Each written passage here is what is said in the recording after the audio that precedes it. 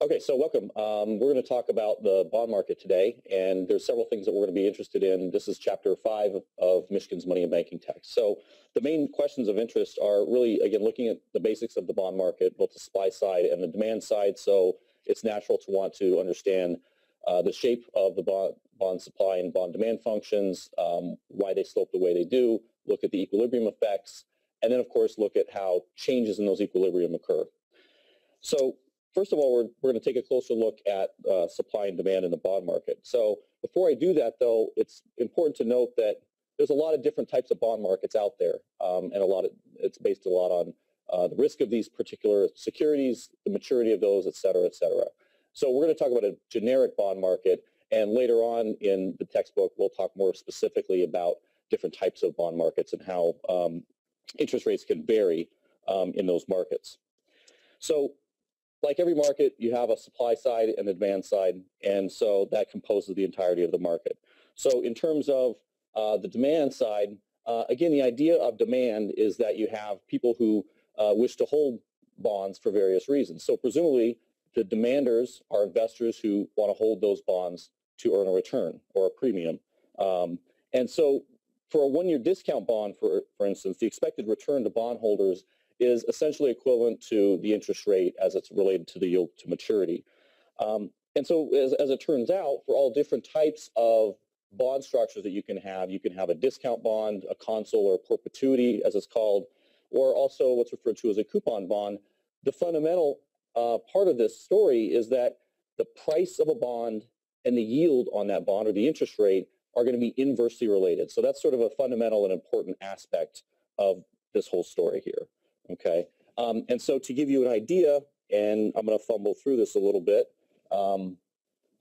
it turns out that the interest rate is going to be equal to, for a bond, the face value of the security minus the current price that you pay, and then divided by the price that you pay for that security. Okay, and so I have a list of sort of hypothetical prices here. And so from that, you can pretty easily calculate what the interest rate you would expect to be on those particular bonds, given that particular price. And it's, again, this is for this formula here is for a simple 1 year, what's referred to as a discount bond. Okay, and so again, the idea is you pay a particular price, and then that bond matures in a 1 year time frame, and you earn this the face value of that bond. And so I won't go through the details of this. As I said, it's pretty straightforward to plug the prices into here and determine what the interest rate should be given a particular current price of that bond. Okay, and so the important thing is that thinking about this market structure, well, what does demand look like and what does supply look like? Okay, for right now, we're going to focus on demand. And so in this example here, we have some hypothetical quantity of bonds demanded by investors. And so you can see that for each price that we have, there's some amount of quantity demanded of those bonds. Okay, now here's the key aspect to thinking about the demand side of the bond market. So as I said before, you have investors who would like to hold bonds because they earn a return, okay? And so the idea here is that as the price that they pay of those bonds goes up, the interest rate or the yield that they get, the return on those bonds, actually gets smaller. So the incentive for bondholders to hold bonds goes down as the price goes up. That is, the gap in terms of the profit they're going to earn from holding that bond gets smaller and smaller as the price they pay gets bigger and bigger. Okay, so at the end of the day, what that means is that as the price goes up, you can see the interest rate or the return on holding that bond goes down, and therefore the incentive for people to hold those bonds decreases, and therefore the quantity demanded at that price declines. Okay, oops. And so what we have here then is, let's see, how do I get to the blank board here? There we go. Okay. So using that table, again, we can draw a demand here, hypothetical demand, where we have the price of bonds on this axis, the quantity demanded of bonds on this axis, and it's pretty easy to see, given the previous table of data, that we have this downward sloping relationship, as I mentioned before.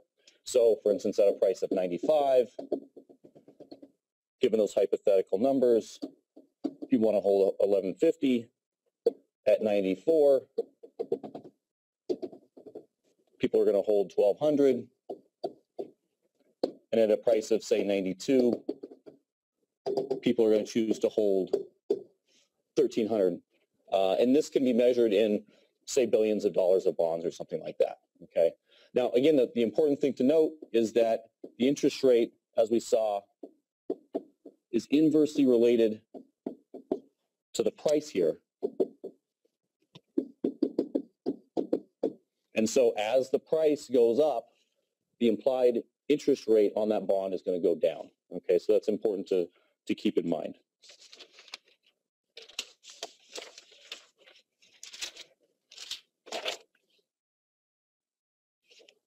So the punchline here is, again, that we have our demand schedule for bonds is going to be downward sloping, okay, for the reasons that I mentioned before. Now, what about supply?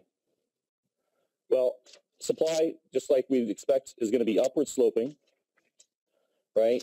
And so the intuition behind supply is you have institutions like corporations, that's businesses, and you have governmental entities. Those are the ones that are supplying bonds to the public. What are they doing? They're borrowing money. That's why you issue bonds, okay? So for corporations, they issue bonds because they want to raise capital, and so that's a form of borrowing by companies. For the government, they may run deficits and require borrowing from the public, and therefore they're going to also supply bonds and issue new bonds. And so in this case, as you would expect,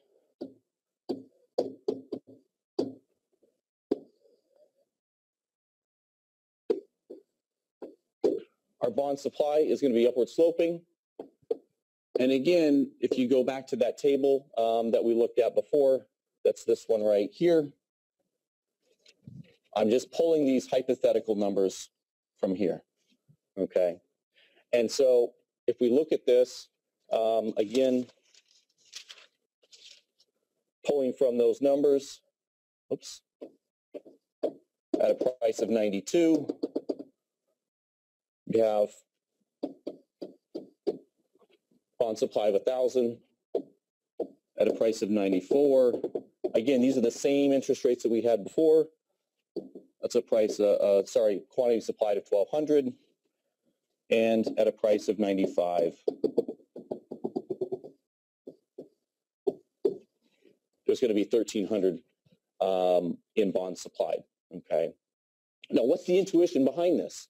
Well, again, it comes back to thinking about the interest rate. The idea here is that as the price of bonds rises, okay, keep in mind that the interest rate is going to go down. And so the interest rate represents the cost of borrowing by firms and government. And so if it becomes cheaper for firms and government to borrow as the price goes up, there's going to be more willing and able to want to access credit markets to create more debt through bond issuance, and therefore the supply of bonds is going to rise. Okay, so as the price of bonds goes up, the quantity supplied of bonds rises, and vice versa.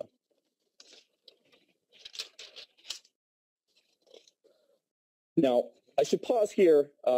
It's important, again, to think about the construct of these supply and demand curves. The numbers that I gave you, those are hypothetical. And when we think about all supply and demand curves, they are literally hypothetical. In the event that, say, price is X, then you would expect this amount of bonds supplied to the market. And as you vary that hypothetical, then there's going to be this hypothetical amount of supply as well as demand side. So the punchline here is that the bond supply curve is upward sloping. As we saw, the bond demand curve is downward sloping as well.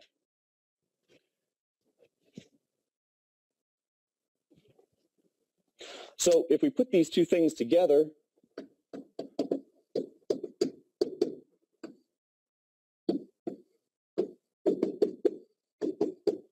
an equilibrium in the bond market is going to occur naturally where bond supply is equal to bond demand, okay? And so if we put these things together, we have our bond supply function, our bond demand function, and as it turns out, if you go back to the previous slides, that occurs at a price of, I'll have to dig my drawing out here again, at a price of 94 and a quantity of 1200. That's where those two intersect, and that's our equilibrium, of course. So the more interesting case here, of course, is what happens if we're out of equilibrium, right? So if we're at a price, say, at P1, then that's going to be a situation,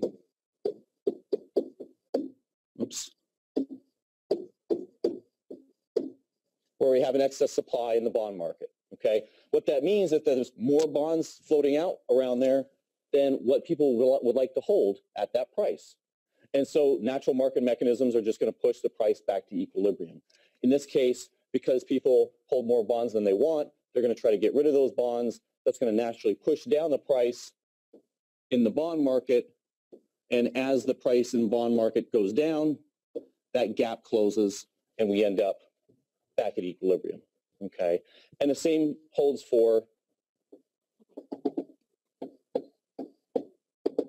a below equilibrium price, right? So in this case here,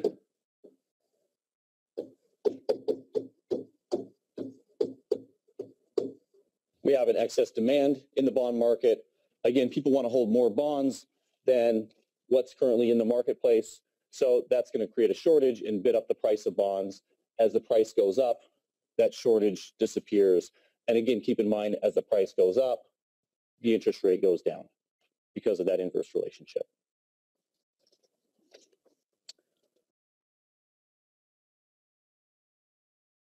Okay.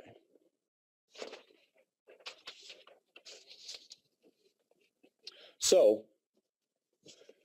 with that, we're going to look a little bit closer at the bond market.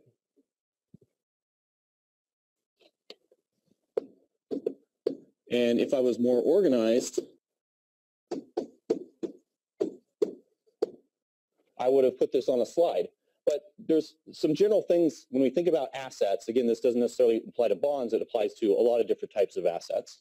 There's going to be four major factors that determine the demand for assets, okay? So ultimately what we're doing is we're thinking about things that are going to shift the demand for assets, and in particular shift the demand for bonds. And so these are going to be things such as wealth. We can also put income in here. Although those are two separate concepts, they're very closely related. The second is the expected return.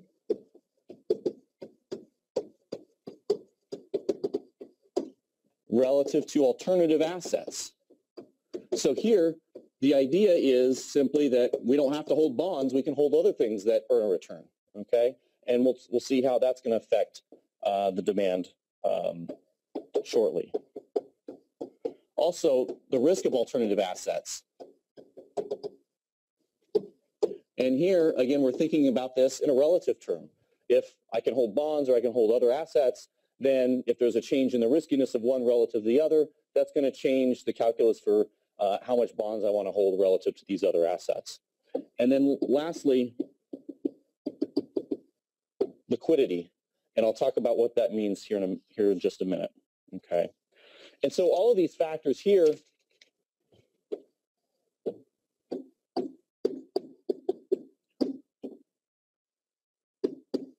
are going to lead to shifts in the demand for bonds. Okay, and we'll see some examples about why that is.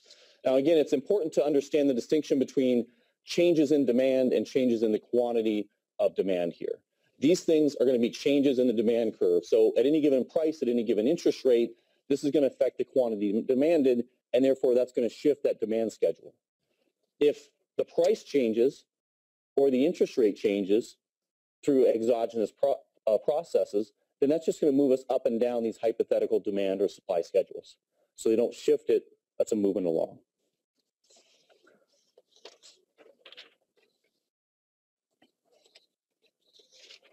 Okay, so let's look at a few examples of how this might work.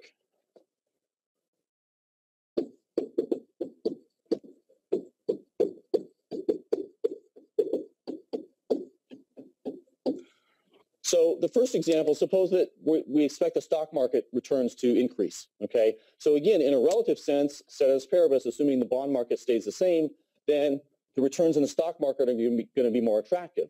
So people are naturally going to want to hold more stocks and therefore less bonds because the relative return on bonds is going to be lower. So what that's going to do in this simple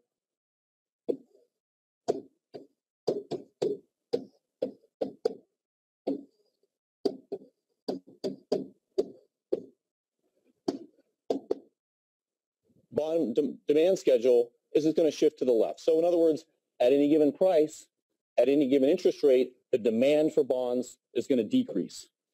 So that demand curve is going to shift to the left. Okay.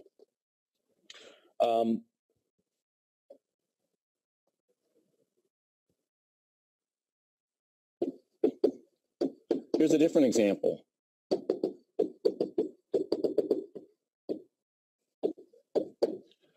Suppose we have a decline in expected inflation, okay? This plays into the idea of the expected return on bonds relative to other assets here. So in this case here, with a decline in expected inflation, what that's going to translate to is an expectation for a decline in the real value of the bond, the real return on that bond.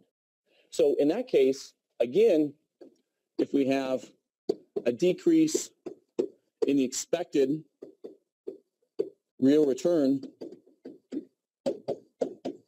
on our bond, well, that's going to give less incentive for investors to want to hold that relative to other assets. And therefore, you would expect the demand for bonds to fall, just like what we saw here in this example.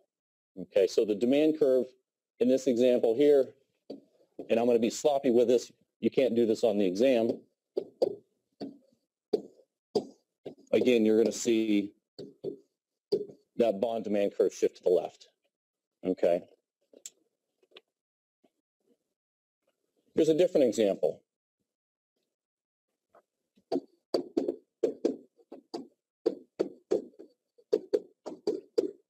Suppose we have a stock market bubble.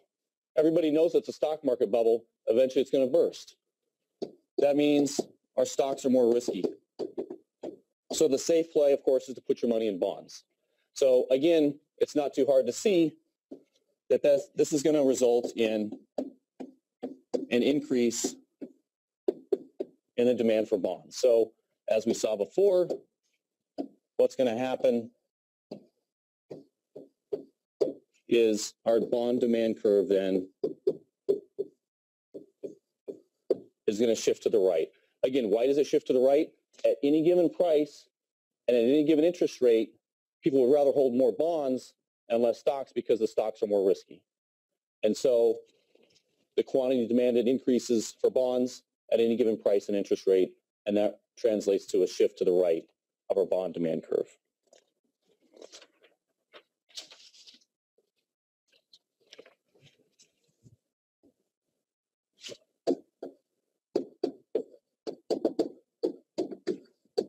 Here's another example.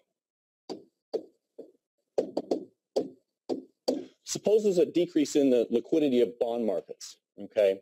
Now, first of all, let's back up and talk about liquidity for a second. The idea of liquidity here is simply the ability to transform one asset into another asset. Or you can think of this more generally as how easily can I buy or sell this asset? So it turns out in markets that are really thin, that is, they don't have much liquidity, then it's going to be harder to be able to sell certain assets. And so they're going to command a higher price in order to be able to sell those things. Okay. So more generally, if you have a decrease in bond liquidity, say for various reasons, if people just decide bonds aren't the thing to do, or if there's problems in the functioning of bond markets, for instance, that can impact liquidity. For whatever reason, if liquidity in the bond market goes down, again, you would expect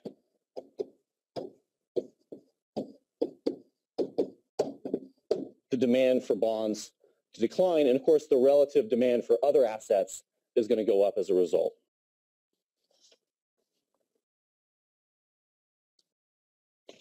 So I went very quickly through some of these examples.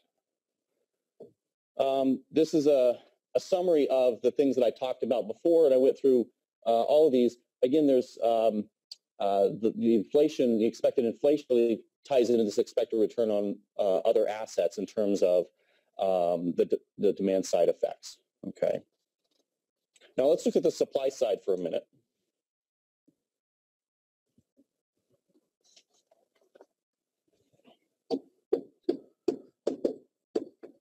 So in terms of supply, there's three basic factors that are going to affect the supply of bonds. The first is the expected profitability of capital investments.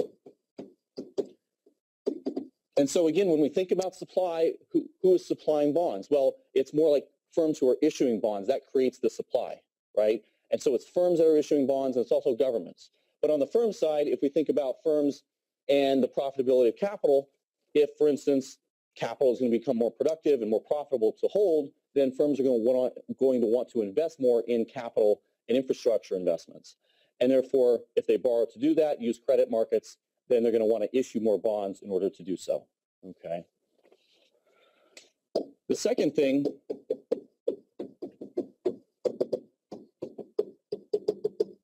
is expected inflation.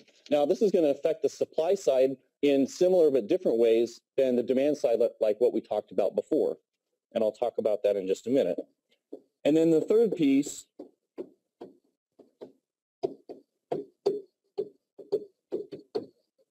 are government budget deficits. So again, the simple intuition here is that if the government is running deficits, if their debts are rising, and somehow they have to cover those deficits, then the natural way is to borrow. And so the government does this through the bond markets. And of course, in the recent past, deficits have been increasing very rapidly in the United States. And so there's been a big influx in treasury bonds in these markets.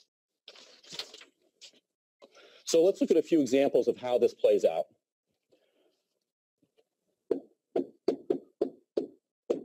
Suppose we have a recession and that reduces the profitability of capital.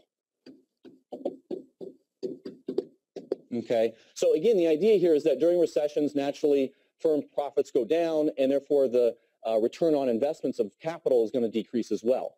And so because of that, there's less, it's less likely that firms are going to want to sink a bunch of money into new capital and equipment because of the fact that there's going to be less of a payoff, at least in the near term for that. And so because of that, you would expect, again, at any given price for the bonds and at any given interest rate, there's going to be a decline in firms' willingness to issue new bonds. And so that's going to result in a decline in the supply of bonds. Okay. And so, again, if we look at this market, if you recall, our bond supply curve is upward sloping. Our price is here, and the quantity is there. Okay. So what that's going to do, that's going to result in a decline in our supply of bonds. So here's, again, a different example.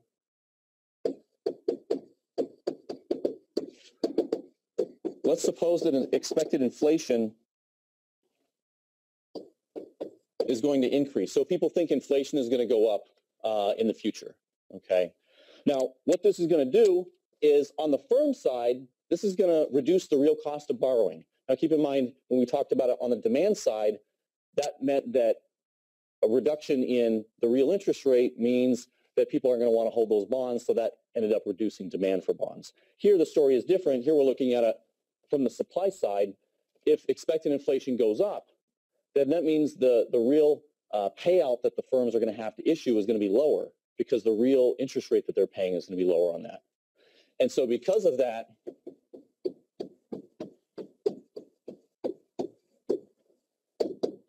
because of the decline in the debt burden in real terms, that means it's going to be cheaper to issue new credit.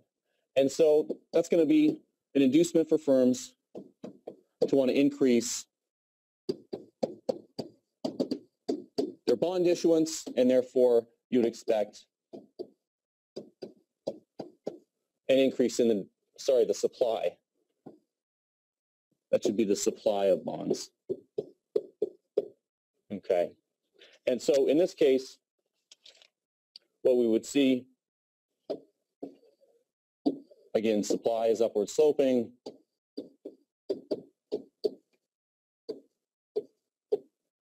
And I'm being a little bit sloppy here, which you can't do on the exam, as I said before.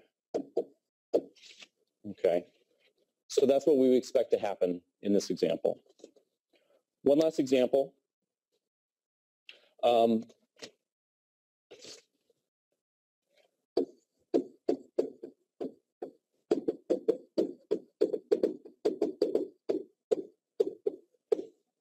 Government deficits increase. Okay. Again, I sort of talked through that example just a few minutes ago. What we've seen in the last several years, since 2008, there's been a big increase in deficits and the need for government finance and borrowing. And so as you see deficits rise,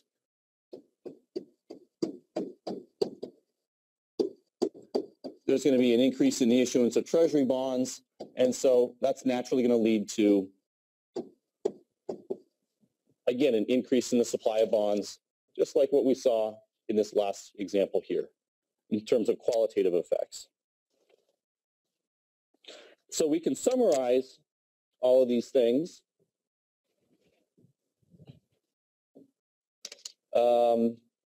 here in terms of these various factors. Again, if we flip the direction around here, that's going to result in the opposite shift, as I talked about before.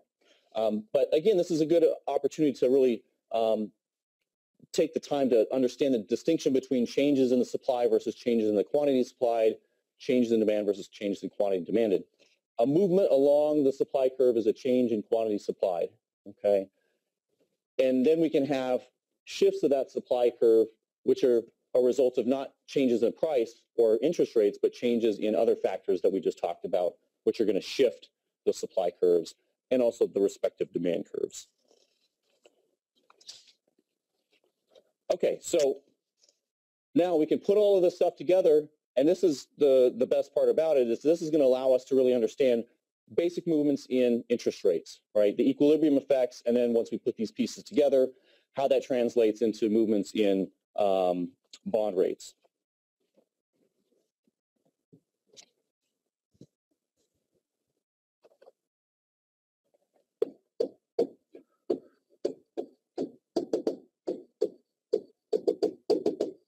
So if we consider some changes in equilibrium, again, we can go through a bunch of examples here. I'm only going to go through a few. But suppose we have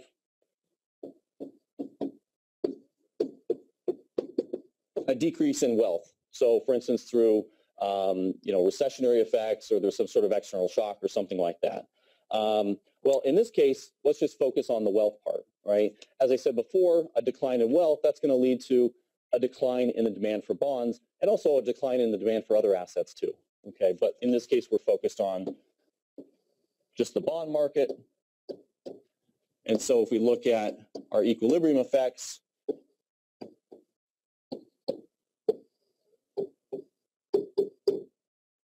again, as we talked about before, a decline in wealth is going to shift the demand for bonds to the left. And so you can see the quantity of bonds is going to go down, and the price of bonds is also going to decline, okay? Again, keeping in the back of our heads that we have this inverse relationship between price and the interest rate. So the equilibrium effect on interest rates is that you would expect interest rates to rise because of this.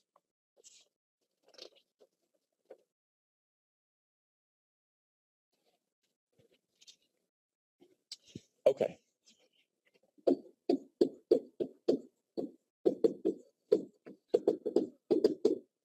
Here's the example that I talked about before with the rise in government deficits. So again, as we talked about, that's going to result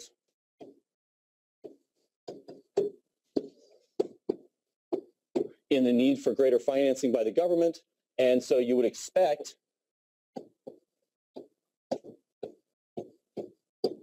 that the supply of bonds is going to go up, right? And so this is an important result here. So naturally, you can see that the total volume of bonds in the market is going to rise, but also the price of bonds is going to go down, right? What does it mean when the price of bonds goes down? Interest rates go up, okay? And so interest rates are going to go up as a result of these higher deficits. Now, this can be important because, as we'll see later on, this can lead to crowding out of private investment as a side effect of higher government deficits. And that can be problematic for a variety of reasons. And I should add to this too, not only does it increase the cost of borrowing to the private sector, okay, but it can also increase the future cost of issuing debt by the government, which sort of adds a double whammy in terms of raising the deficit.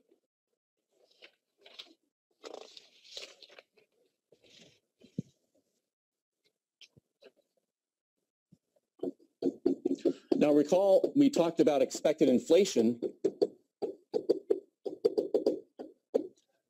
in a couple of different scenarios. We talked about it in terms of impacting the demand side and also impacting the supply side for similar but different reasons, okay? So let's look at those two things together. Let's suppose that expected inflation goes up, okay? For whatever reason, we can talk about those later on in the chapters on money growth and inflation. But let's just suppose that expected inflation rises, okay? And so on the demand side, again, what we talked about is that with higher expected inflation, that's going to reduce the return for bondholders, right? And so there's going to be a decrease in the incentive for people to hold those bonds because there's going to be a lower real return or inflation-adjusted return on those bonds. So here, you would expect on the demand side, the demand for bonds to go down. As we just talked about, on the supply side, again, if expected inflation goes up, it's going to be cheaper in real terms for firms to issue credit. It's also going to be cheaper for government in real terms to issue credit. Now, that's not going to affect the government's decision to issue debt or not, but it primarily affects the firm's decisions, right? And so the punchline here then is that you would expect on the firm side, because there's it's cheaper to access credit markets in real terms, the supply of bonds, the issuance of bonds to increase capital expenditures is going to go up, okay? So if we put those two things together,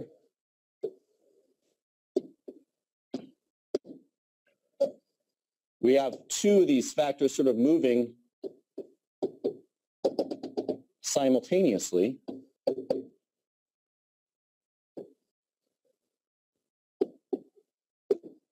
So as I said, cheaper credit means bond supply is going to rise. Lower real return means that bond demand is going to go down and shift to the left.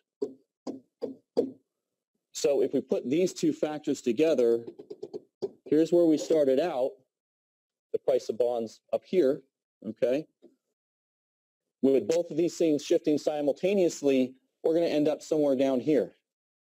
And what that means, the price of bonds is going to fall in equilibrium, which means, of course, the interest rate is going to go up, okay? Now, there's a couple things to really keep in mind here. There's two things going on at the same time. You have supply changing and demand changing. Now, we can say something in particular about what's going to happen to the price of bonds here and hence the interest rate. We know that the interest rate is going to unambiguously increase in here. Why is that? Well, because both of these, the supply shift and the demand shift, move in reinforcing ways to lower the price and hence increase the interest rate, okay? What we can't say is what happens to the quantity, the equilibrium quantity here. It could go up, it could go down, and it could stay the same. And you can play around with the relative shifts of supply and demand and see how you could actually get an increase in quantity, an decrease in quantity, or keeping the same. Okay. But the punchline here is the effects here in terms of the higher expected inflation leading to higher nominal interest rates in the bond market. Okay. This is what's referred to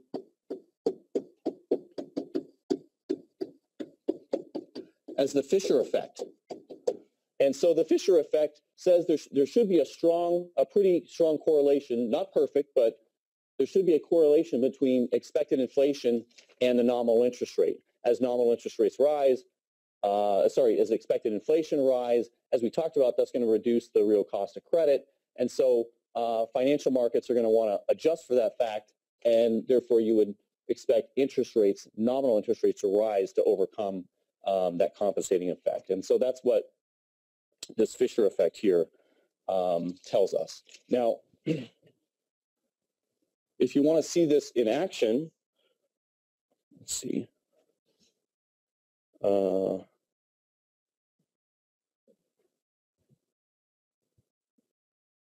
Here it is. Sorry. If you want to see this in action, you can actually look at the data. Here we have, I think this is a 3-month interest rate. Here the blue line, the red line represents a measure of expected inflation.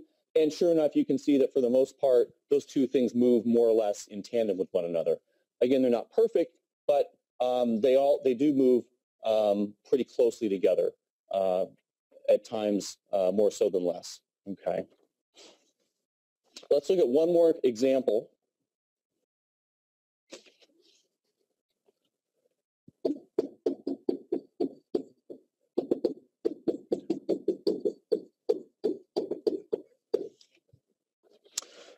Suppose that the economy starts to expand, okay? It turns out, again, we're going to have a couple different things going on here. And so in particular, what we see is with economic expansions, you have an increase in income and wealth. And what we talked about before, that's going to increase the demand for bonds. Okay, why is that? Again, because the return on bonds is going to be higher, the people are going to be willing to hold more assets, and including bonds, and so the demand for bonds should increase. Okay, there's also going to be a supply side effect here. Okay, because we have economic expansion, you would expect the profitability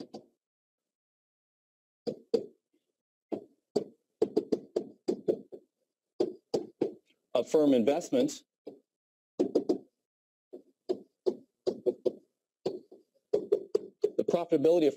is going to go up, right? If you're expanding, then you want to increase capacity. People are buying more goods and services. Firms are going to increase their capacity and have to buy new capital and equipment in order to do so. And so because of that increased profitability and the need to raise capacity for firms to meet expansion, you would also expect an increase in the supply or issuance of new bonds, okay? So again, like in the last example we looked at, there's a couple different things that are happening here. There's demand side effects and supply side effects, which are happening sort of at the same time. And so we have to be a little bit careful about how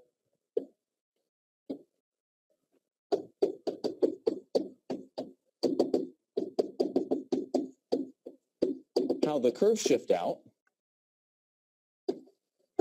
So this is our economic expansion example. As I said, here's our effects here. So we have bond supply and our bond demand initially, right? Whoops.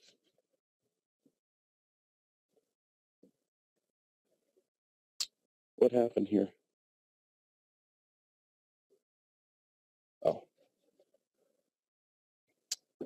And so initially what happens, as I said, there's going to be a need for firms to want to issue more credit. Bond supply is going to go up.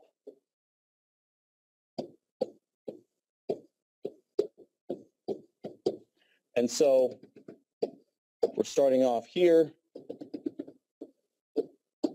and here. Again, this on the supply side, you'd expect that to increase. Okay. We also know that the demand for bonds is going to go up. People want to hold more assets because they can, and so you would expect the demand side to shift to the right as well. Okay. Now, we're only going to assume it shifts out just a little bit, and I'll explain why that is in just a second. And so if the demand curve shifts out just a little bit relative to supply, which shifts out more, then you would expect the equilibrium effects are going to be such that the total amount of bonds in circulation is going to go up. But more importantly, what's going to happen is the price is going to fall. And what does this mean for the interest rate? It's going to go up, right? Price goes down, the interest on bonds is going to go up. Okay. Now let's get back to this sort of differential shift that I showed here. I did this, and the reason why is because if you look at the actual data on business cycles, you can see that it tends to follow this particular pattern. So in other words, in the example that I showed before, the example that I just went through here was an example of when we have economic expansion. Typically during economic expansions, interest rates rise, and you can see that in this graph here. It's a little bit maybe not quite clear, but during periods of recession, you can see interest rates are going to go down. Okay, and so that's entirely consistent with this story here. During expansion, supply is going to shift out more than demand. That's going to push down the price and up the yield. And then during recessions, you're going to have the opposite case, where supply is going to contract more quickly, demand is going to contract less quickly, and you get declines in the interest rate.